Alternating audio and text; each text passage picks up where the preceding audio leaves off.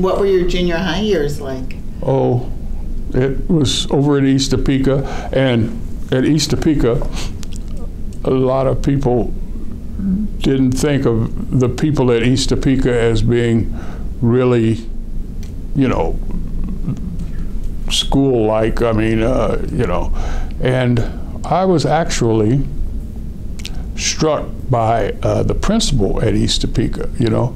As in hit? As in physically hit? Yeah, took a paddle and beat my butt, you know, okay. Because I was a pretty big kid, and so kids would be doing stuff, and this one boy, a Mexican boy, smacked me in the back of the head when the teacher wasn't looking, and I jumped up and pushed him back, and they took me into the office and they said, "You big old boy, you can't be pushing on these little kids." And I wasn't pushing on the little kid. And he got this paddle out. It's called the Board of Education. It had some little holes punched in it. And you put your hands on the desk and he starts smacking you with that. And I'm just standing there. And so he keeps smacking. And finally, you begin to break down. You know, you kind of, you know, and you know, and then he said, "Now you get on out of here, and I won't tell your mother what you did." Well, you know, I was glad that he wasn't going to tell my mother, but when I think about it now, you know, I didn't do anything, pushed the boy away from me, right. But I got, you know, beat for that at East Topeka. And I don't know, of course, at Washington, you might get smacked too, but it wasn't the same. They didn't take you in the office and make you bend over a desk and beat you until you start tearing up, you know. Mm-hmm. They just might say, "You stop that," or something like that. Real motherly like thing. But I don't know. Mm-hmm. It all just kind of blended in. After a while, I realized that things were different in some places. Junior high was just a lot more moving around and doing things, because you had more stuff to do, you know. Mm-hmm. And it was pretty nice, but there was a lot of Mexican kids and several white children that lived down in that area of town. And you know, we walked to school and walked home, but in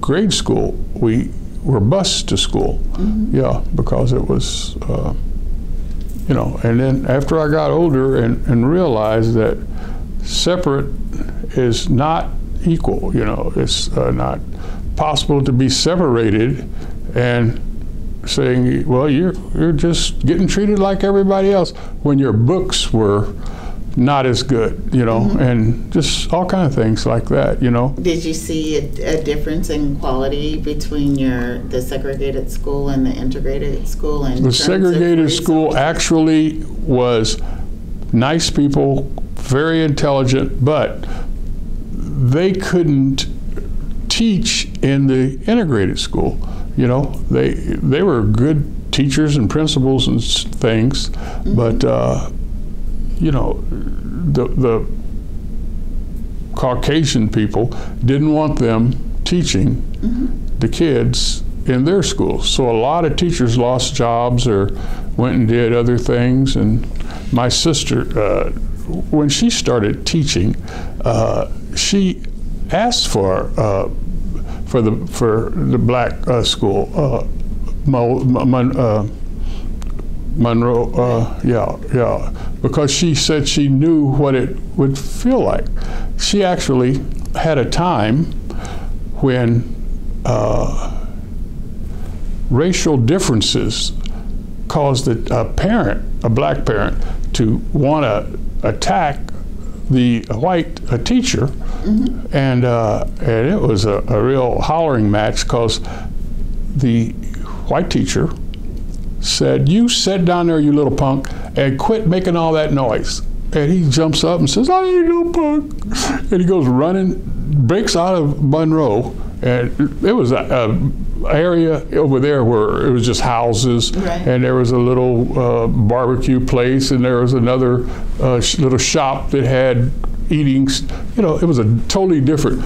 What they have there now is a government display. Right. Yes. Yes. I had friends down the street, and I didn't even go. I mean, after I got adult, I was running around that area knowing people. And anyway, the boy ran away. And next thing you know, this lady come down the street, hollering and screaming and dragging her boy with her, and with him. And she said, "Which one was it?" And he goes, "It was her." And oh man, this woman busts in the classroom, and this was at lunchtime, I think. Sandra's been told me this story. I haven't. I wasn't there, but she says, "He called my baby a punk." And Sandra, and the teacher's like, "No, I mean, I didn't do it," you know, and she was doing all this. And Sandra stopped, "Here, stop it. Do you know in the black community that the term punk means homosexual in some instances?" And she said, "No, he's all boy. Oh, he's a nice kid. He's just mischievous."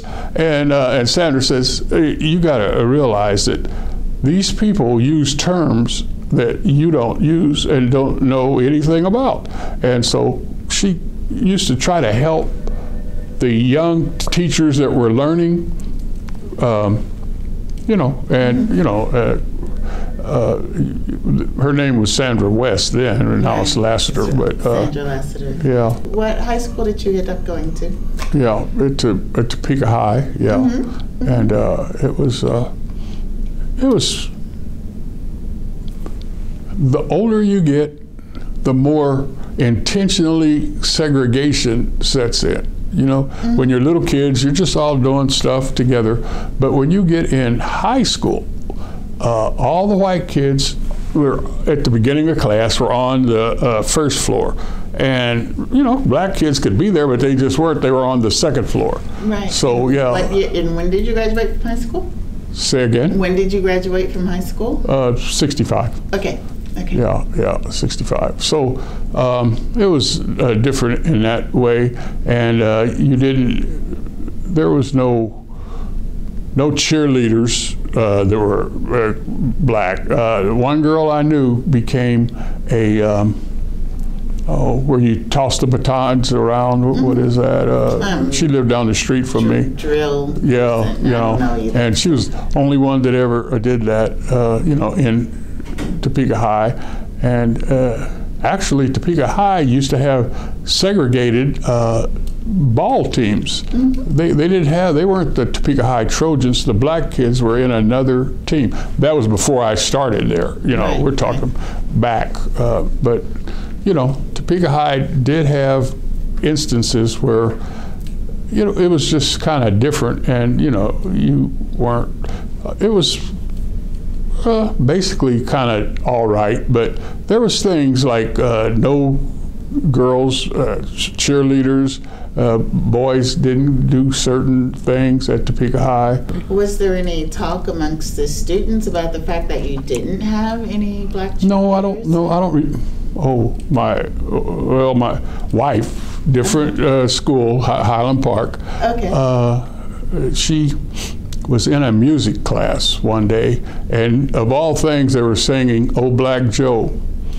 You know, that's a song. You know, it's a song. I remember hearing it. You know, "Oh Black Joe," and so this girl on the way out of the classroom, she's talking to this other girl. She said, "Yeah, there's a real old Black Joe," and my wife turned around and pushed her, and then of course there was some altercation, and the principal, assistant principal at Highland Park said, "Come in here, you black dog," and pushed her in a chair. And you know, she went home and told her father, Reverend Bird, he was on the school, he worked all kind of stuff with educational things in schools, and she was at home sniffling, and he said, he didn't say that, did he? And she said, yeah. He said, you better be telling. Come on. She drug her a few blocks. They didn't live too far from school, and he asked her, you think I'm big? He's a bigger, taller guy. But anyway, he said, did you call my daughter an old black dog? And he said, she pushed that girl, and he said, I asked you, did you call that girl a black dog? And he said, well, yeah, she made me kind of upset. And of course, he got into the school people and, everything about it. And they had a big meeting, and he got let go. I mean, the man went, and I think he went to Denver or somewhere and start teaching again. But, so that's Highland Park, it's another school right here in Topeka. Mm-hmm. But that's a teacher that did that. Now, my wife should maybe have not pushed her, but the teacher shouldn't have did what he did. Right, exactly. Yeah, that's... every now and then you hear about stuff, like that. I mean, but a lot of times they just push it off, or they don't necessarily do anything about it. You have group activities, like kids go on some skating project, go skating, and sometimes they don't invite all the black kids to do it, but there's always special black kids that get to do all kind of stuff. I don't know. The real. If I was ever special black kids. Well, there's that group who they live in a better part of town. Their parents go and participate in all kind of stuff, and the average down the street Joe and Sally, they don't get to do none of that. But then in that case, though, you could probably say that there's down the street Mexicans and white children that don't get to do what the more privileged kids do.